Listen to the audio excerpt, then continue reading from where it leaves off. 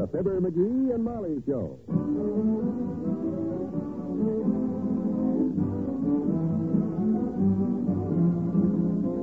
Every weekday at this time, NBC brings you Fibber, MCGee, and Molly transcribed. The show is written by Phil Leslie and directed by Max Hutter.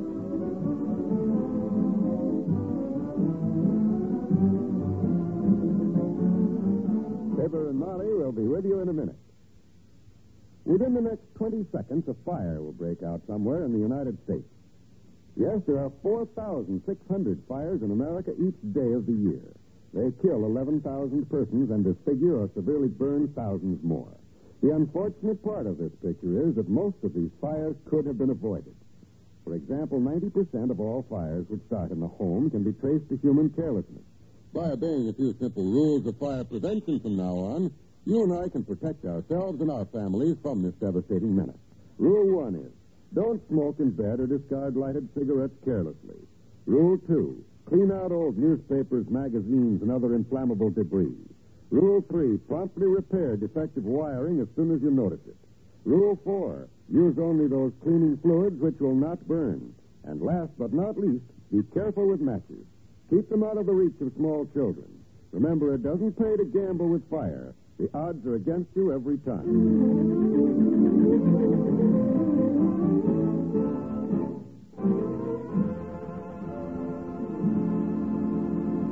Now, Mrs. McGee is down at the beauty shop this morning. The parakeet's in his cage in the living room. And Mr. McGee is curled up with the latest magazine, catching up on his scientific reading. And so, as the last space rustler bit the cosmic dust, our hero holstered his trusty ray gun, took off his 10-gallon oxygen hat, and wiped the radioactive sweat from his honest brow. You like this, Buster? Now, this guy can really write, huh? Okay, listen now. And so, with peace restored to the space cattlemen of Jupiter Valley, Asteroid Rogers, space cowboy, mounted his faithful space horse and rode slowly westward into space. Boy, this stuff is really different. Hello, dearie, I'm home. Oh, hi, kiddo. What's the Christmas surprise? Yes, Bertie, we'll take it down someday, I hope. Oh, that beauty parlor was busy today. How do you like my hair? Oh, it looks swell. Yeah, I like it that way. I'm glad because we were too busy at the beauty parlor to do anything to it. I just had to get a manicure and come home. Oh, guess what happened? Oh, what? Did somebody mix concrete with the beauty clay and old lady Spradley went home with a paved push? No, Don't tell me Madam Bertha turned the hairdryer too high and set fire to old man McDonald, the president of the Third National Bank's Wives League. Mrs. McDonald does not wear it. So much fascinating. World-shaking news comes out of that four-stall gossip stable. I never know what to expect. Between the mud they pack and the mud they sling. Okay, kiddo, so what happened? Well, I was talking to Mrs. McDonald down there, and you know that new musical show that's playing at Civic Opera House this week? That South Atlantic from New York? Oh, yeah, that's a terrific show. They say it's completely sold out. Can't buy tickets at any price. Well, I tell you what, Miss McDonald had a ticket that they can't use tonight, and she suggested that I use it. Look, there's Rose. Okay, well, we'll have dinner out at the... just one ticket, huh? Yes. My first thought was maybe we could buy another one and go together, but you can't get them anywhere. And, well, I do wish we had two tickets, but... You go ahead and go, kiddo. I really wouldn't be interested myself, or just rather stay home and read. Sure you don't mind me going? I mean... No, go ahead. You might enjoy it. I don't much like the idea of you being out at night by yourself. Like, a lot of hold-ups and stuff going on. But if you don't mind... I forgot to tell you the rest of it. I ran into Doris Callahan in front of the library, and I was telling her about it. And she and Dr. Gurney have tickets for tonight, so they're going to pick me up here. Oh. Well, I suppose Doc would be the type of guy that he'd enjoy that type of show. Music and girls and stuff. Personally, come in. Hi, Mr. Hi. Oh, hello, Ricky. Morning. Hello, Tim. Aren't you supposed to be in school? Yeah, it's only 11 o'clock. You aren't out for lunch already. No, I got the rest of the day off, sort of. Oh? Mm-hmm. Miss Yeager, that's our teacher, she sent me more than 2 times. Uh-oh. Trouble, sis? Well, it wasn't really like that, I bet you. Mm-hmm. No, Me and Willie Tips were drawing a picture of Miss Yeager on the blackboard by mistake, you see. By mistake? Sure, we thought she was out of the room, but she wasn't. Oh, that was a bad one. You shouldn't have done that, Tim. Not without checking first.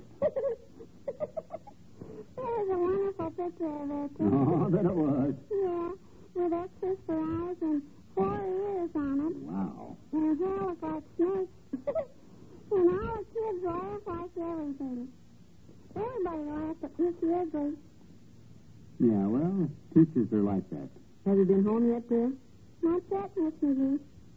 Our teacher says, I wonder if you children go spend the rest of the day thinking about how naughty you've been.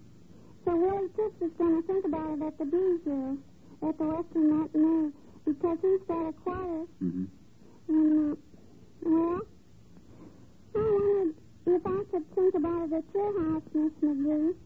Well, I don't know, dear. Maybe you should... You sure? Say sure. Come on, Just say. till school is out, Miss McGee, then I can go home with the other kids because I don't like to worry my dear mother. Because my dear mother is... I'll get it. McGee's resident. Who?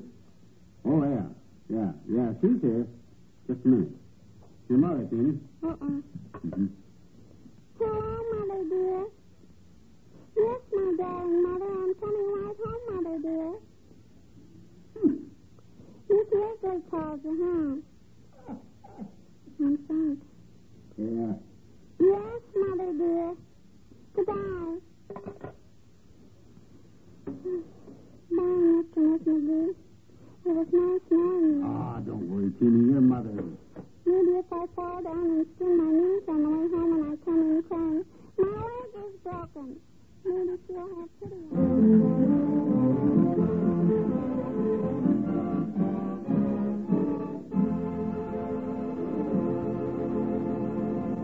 There's more fun with the McGee shortly.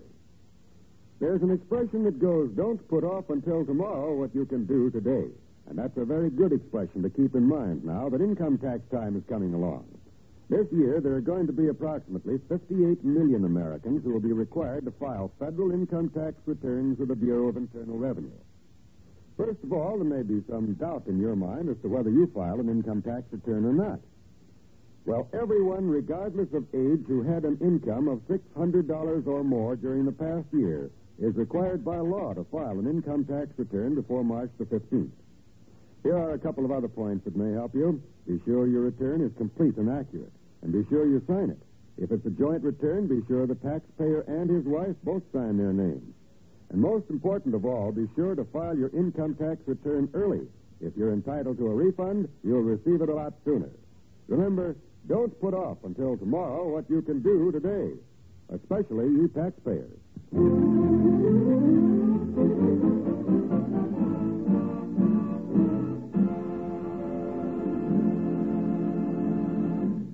But McGee, Monica Miller saw it in New York, and she says it's a wonderful show. Well, New York and Wistful Vista are two different things. This is a road company. They don't use the same actors here that they use in New York at all, you know. Oh, I know that, but they must be good or they wouldn't be in the show, because... Why worry about it? You got a free ticket, so go ahead and go. What can you lose, free ticket? Well, there are some wonderful songs in the show. I know that. Sure, great. I heard them all on the radio a dozen times. We heard Dinah Shore sing most of them last week, remember? Who? And after I've heard Dinah sing a song, I can't get very excited over going to see some road company soprano with a cold from riding a drafty train trying to grab hold of a high note that keeps ducking behind the rafters. I don't know. You don't make it sound very exciting. Country boy! Second in the kitchen, Mr. Oldtimer. Yeah, well, you go right ahead and go. Go where, Johnny? To the show. What show? I'm going to see South Atlantic tonight, Mr. Oldtimer. Where's the playing, kids? The Bijou? No. Well, me and Bessie, we're going to the Bijou tonight. We'll come by and ride over with you, kids. We'll have a picnic. Well, We no. like to go and sit in the balconies, eat peanuts and soda hulls over the railing.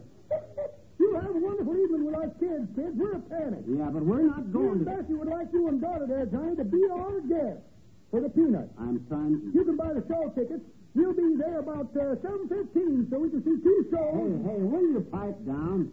We're not going to the Bijou. Okay. I'll let Bessie buy the tickets. You see, Mr. Oldtimer, Mrs. McDonald gave me a ticket to see South Atlantic. It's a New York show. New York, huh? Pretty long trip just to see a show, daughter. Oh, we're not. Send me a postcard, will you, Johnny? I love New York. Like to go there sometime. Have fun, kid. Goodbye.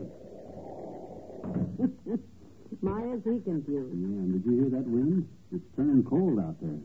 Good night to stay home by the fire. I might just call Mort Toots. See if him and Mabel might come over and play some three-handed canasta with me. I sort of hate to go to this show without you tonight, dearie. If there was only some way to get another ticket. Ah, that's not for me. Nice of you to feel that way, but I wouldn't be interested if we had 6 tickets. You'll enjoy it, though. Probably. Well, I thought I would at first, but... Well, I'll go get dinner.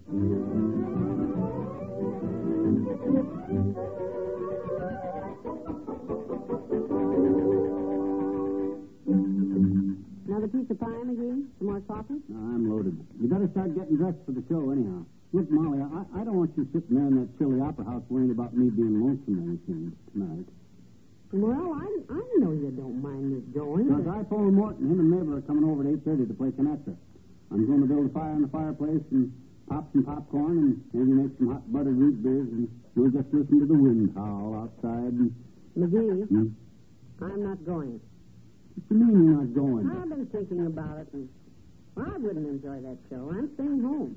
Are you sure you don't want to go, Molly? Why, you might enjoy it. No, it's cold outside, and I'd have to get all dressed up, and...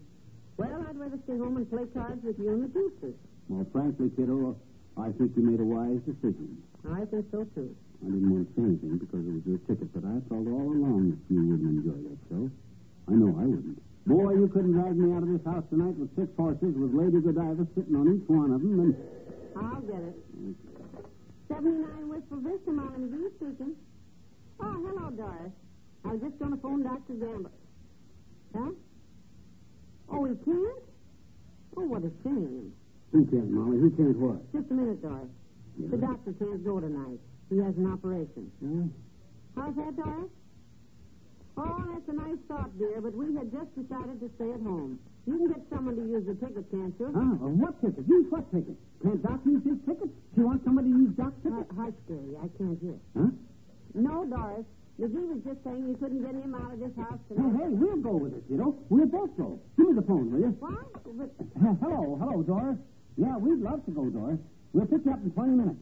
Swell, goodbye. But McGee, the Tootses, you said you would... Hurry up, Molly. Curtain time in half an hour. I'll run up and shave. You write a note for Morton Mabel, and we'll leave it on the front door. I hear it's a great show, and I say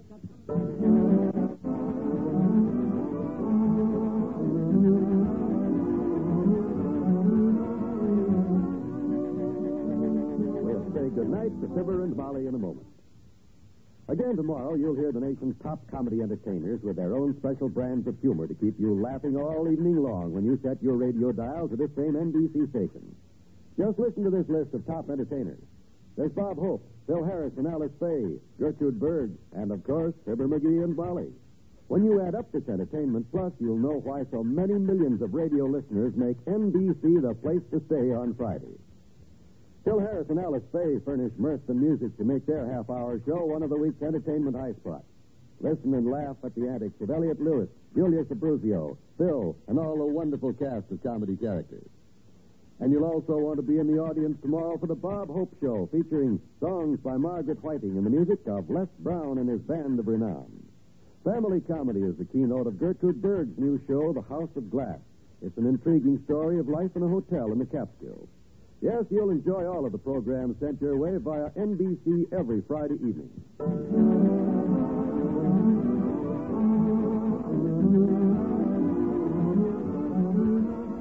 Well, kiddo, did you have a good time? Yes. Good show. Yeah. Good night. Good night, all.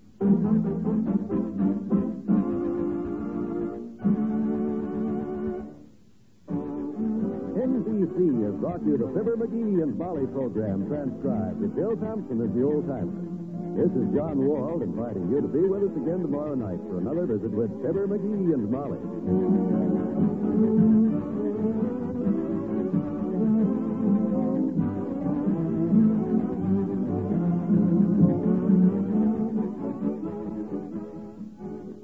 This Saturday, enjoy Roadshow, an exciting new show on the NBC Radio Network.